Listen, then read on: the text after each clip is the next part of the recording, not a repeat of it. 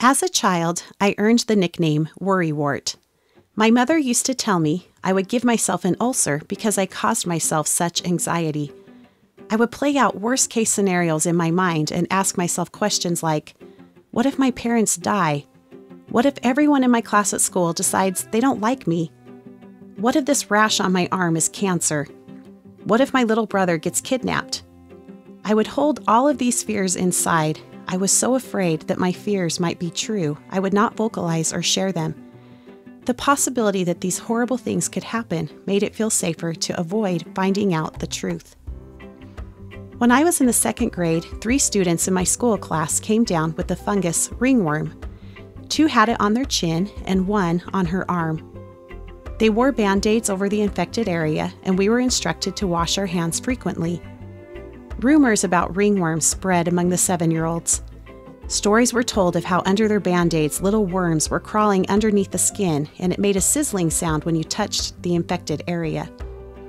I had long blonde hair, which I loved. A classmate told me that if you were infected with ringworm on your scalp, you had to shave off all of your hair. Within a week, my fear of ringworm had grown to the point that I told a friend, I would rather die than get ringworm. For 2 months, I was obsessed with my fears of ringworm. I lost sleep. I would burst into tears often.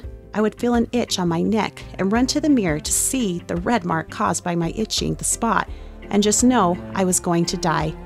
I was miserable. My mother began to fear that something very traumatic and horrible had happened to me. She would try and ask me what was wrong, but I couldn't share my fear.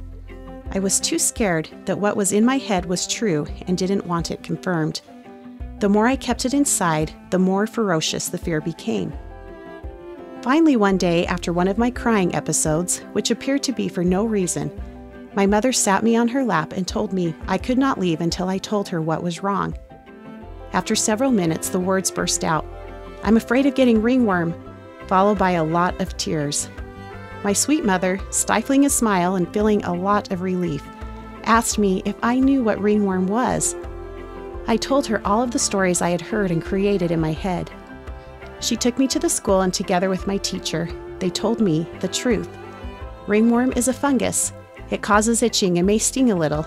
It can be contagious, but if you go to the doctor, he will give you some cream, and after a week or so, it goes away. The relief I felt in that moment cannot be described. I was set free by finally learning the truth. How often do we fear the truth, avoid it, deny it, or try to cover it up, causing ourselves anxiety and pain?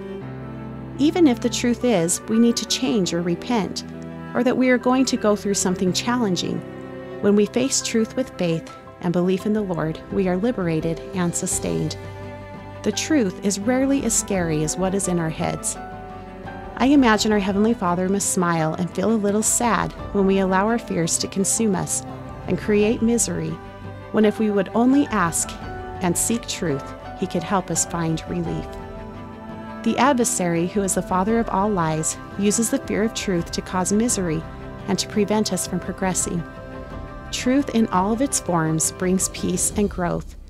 Being a seeker of truth brings us closer to Christ.